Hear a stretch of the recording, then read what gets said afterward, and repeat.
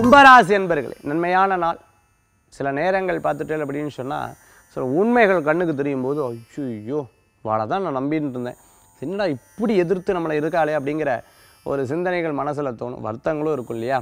கொஞ்ச நேரத்தில் தெய்வாதீனமாக நம்ம இதெல்லாம் கண்ணுக்கு தெரிஞ்சு கொடுத்துட்றாரு பாரு அப்படிங்கிற மாதிரி இருக்கும். நினச்ச காரியங்கள் நன்மையாக முடியக்கூடிய வாய்ப்புகள் உண்டு. யாருக்கேனா சப்போர்ட் பண்ணும்போது சற்று கவனம் என்பது தேவை. எழுத்துப்பூர்வமாக ஏதாவது கொடுக்கும்போது சற்று கவனம் என்பது தேவை.